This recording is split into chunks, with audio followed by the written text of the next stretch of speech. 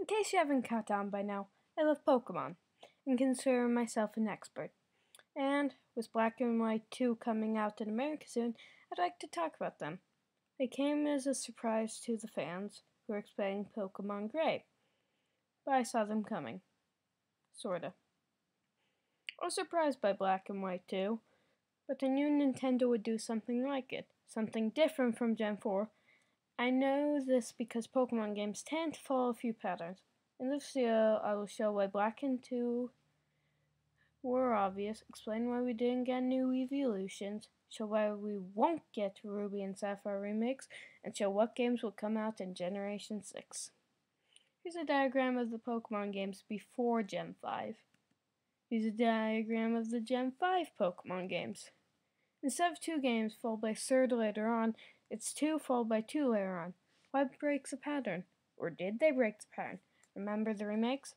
Here's the same diagram with the remakes included. So each odd game changes the amount of games for it and the even game following it. And if you include green in the Ori games, the odd games are different. Now on to if there would be new evolutions. Each Eevee is unique in that it has 7 different evolutions.